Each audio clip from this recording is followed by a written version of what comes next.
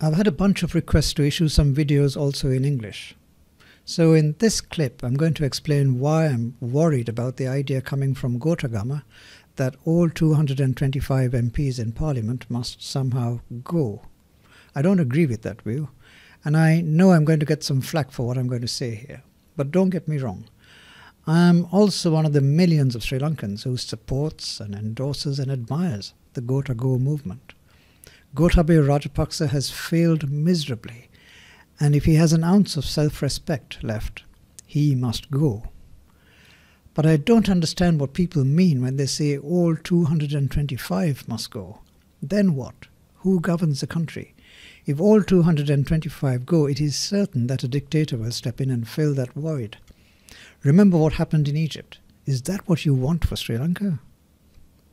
I've also seen some demands that the national lists must go and be replaced by intellectuals and scholars. This is obviously impossible to do. I doubt if a single national list MP will resign. Instead, the proposal made by the Bar Association of Sri Lanka might be more practical. That is to repeal the 20th Amendment and bring back the 19th, but with more democratic safeguards. But regardless of how much pressure the people's protest applies on them, I doubt whether the Pohottua MPs will agree to amend the constitution. For one thing, it will mean throwing poor Basil out of Parliament because of his dual citizenship. Throwing their own national organiser under the bus might be just too much loss of face for the party to bear. And besides that, he is after all the president's baby brother. But just like you and me, the BASL doesn't trust the judgment and integrity of the 15-member interim cabinet they propose. So they've also proposed a 15-member advisory council to guide the cabinet. These are supposed to be qualified professionals or people with expertise relevant to the economy. I worry about this too. I've had the good fortune to work in government for almost half my career. So I've seen how government works, both from the inside and the outside.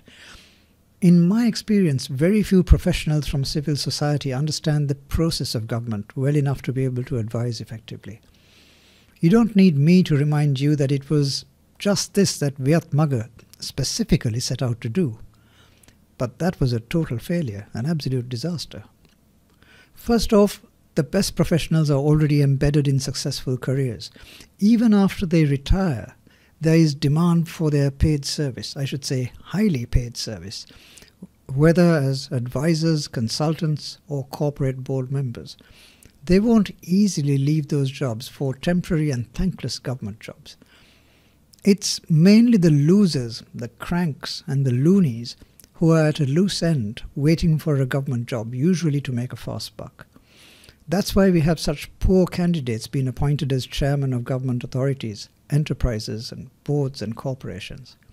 Most of them are unemployable elsewhere. They're just cronies who hang around politicians. How else can freeloaders who didn't even pass their A-levels become the chairman of multi-billion rupee enterprises? But even if such a professional is highly qualified, it is no guarantee of success. Take for example W.D. Lakshman, Professor of Economics, with a doctorate from Oxford, no less. Prior to being appointed as Governor of the Central Bank in 2019, he was head of the Department of Economics of the University of Colombo.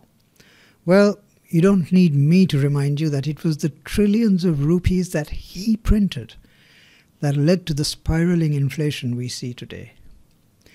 Then we have Dr. Kenneth De Silva, PhD, the chairman of Lanka Clear, the national payment network operated by the central bank. When international credit rating agencies were issuing dire warnings about Sri Lanka's economic future last year, here's what he told the Daily Mirror. The banking sector, he said, is well positioned to handle any liquidity risk in any macroeconomic headwinds that may come about as a result of such downgrades. And here he goes again. Firstly, money printing does not lead to inflation. Seriously? And that myth has been proven globally. No, Dr. De Silva, exactly the converse has been proven globally. He then claimed that this is an exciting period for Sri Lanka's central banking. I am confident that the monetary policy adopted by the Central Bank of Sri Lanka would not be inflationary. Seriously? Well, dear viewers, what do you think of Dr. De Silva's judgment? You probably don't have a PhD in economics like he does, but looking at the prices of food, medicine and fuel, do you agree with him that the monetary policy adopted by the central bank hasn't been inflationary? For goodness sake, where do they find these people from? And he still keeps his job at the central bank. It's incredible. And so it was that our economy collapsed, even as it was in the hands of these highly qualified professional economists.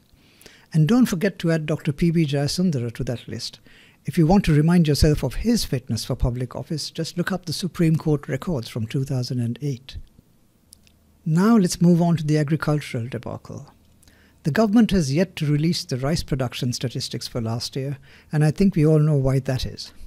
According to informal estimates, the ban on agrochemicals last May resulted in a 50% drop in rice production. It was primarily the Government Medical Officers Association that lobbied for this ban, without any foundation of scientific evidence. In a YouTube video last year, I dissected a speech made by their president, Dr. Anuruddha Padeniya, a consultant pediatric neurologist, showing him to be talking absolute nonsense, utter rubbish.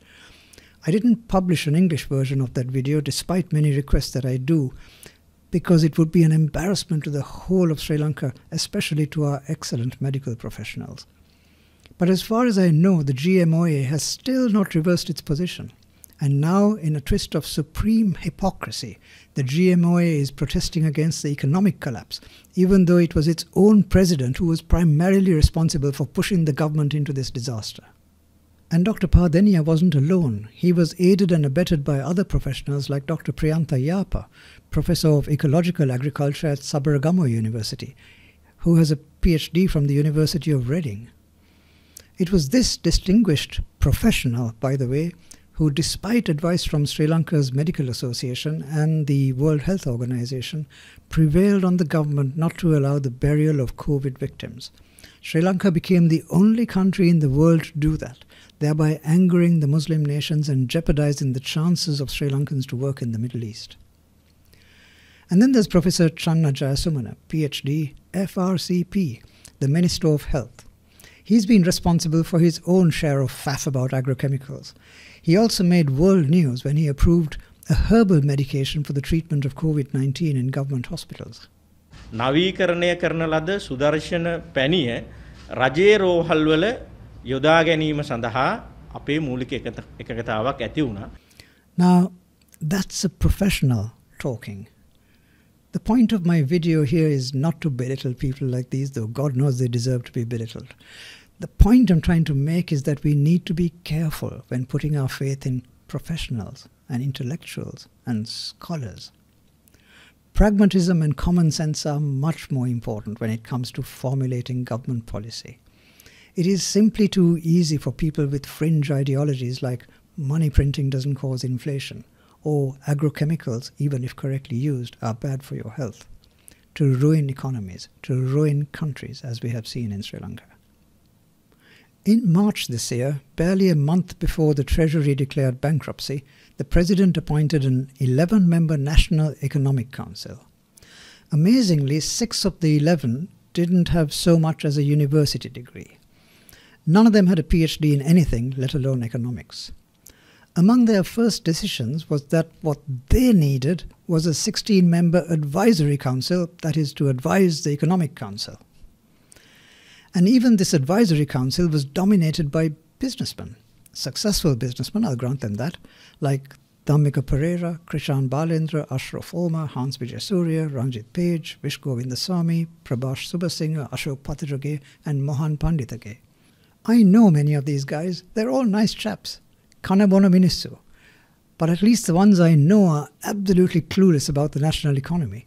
If you ask them what our debt to GDP ratio is, or roughly what our higher education or health or defense budgets are, all they can do is whip out their fancy iPhones and rush to Google.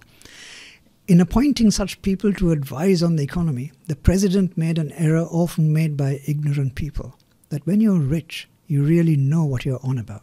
And it won't make one bit of difference if I answer right or wrong. When you're rich, they think you really know. Many rich people think they got rich because of their unique skills and their hard work. They got rich because of just plain luck.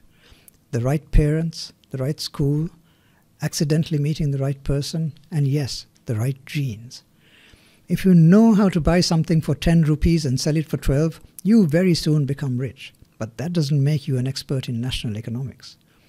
I have in my time met my fair share of loony doctors and even loony scientists, but I have yet to meet a loony lawyer.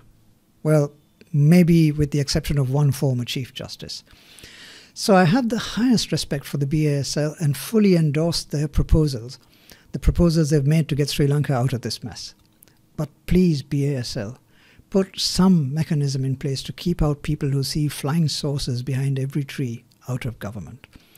Or the fate of those brave youngsters protesting in sunshine and in rain on Goldface is going to be very bleak indeed.